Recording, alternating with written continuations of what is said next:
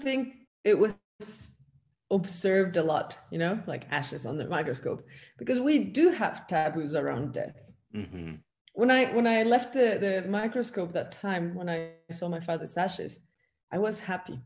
And this was very soon after he died. I was feeling complete, you know? How so? Why, what about that image changed your grief? Well, I guess this is something in our DNA, honestly, because as humans, since beginning of our human time, we've been looking up to the stars Mm-hmm.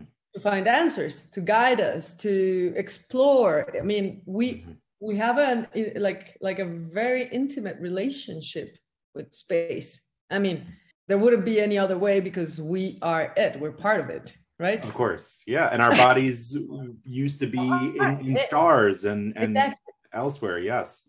Exactly.